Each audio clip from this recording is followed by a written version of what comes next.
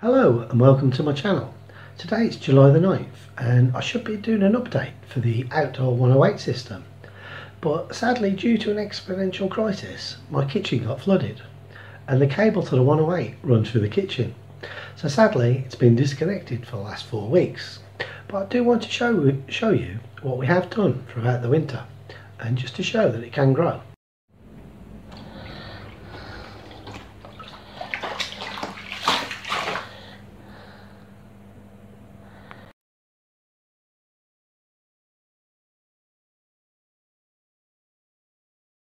After 2 weeks of grow lights, my winter cabbage party is coming to fruition, with all but 2 of the spinach germinating and 1 of the Savoy cabbage.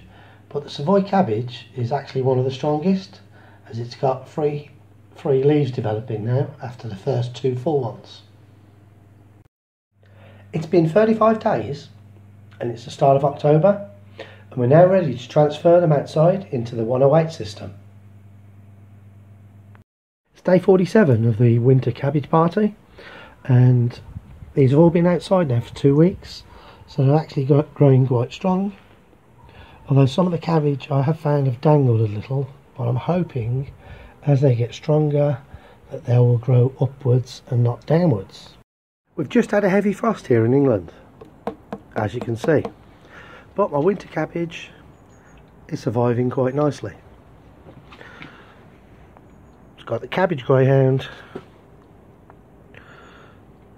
Savoy King, Savoy Durham, spinach beet, cabbage April Spring, rhubarb chard, cabbage Savoy and spinach.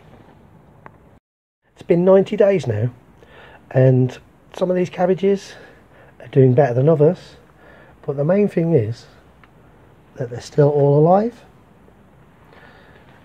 and we may even be able to harvest some of that chard shortly. It's February and some of the cabbages have survived, but not all of them, and even the rain keeps messing up the pH level, so I'm constantly having to chop and change it, but at least it's surviving the storm. We're now into May, and as you can see, some of the cabbages have survived and the chard's done very well also. But we'll talk you through all the ones that have failed and the ones that succeeded, and even some of the last year's lettuce have come through as well, so that's quite interesting to know.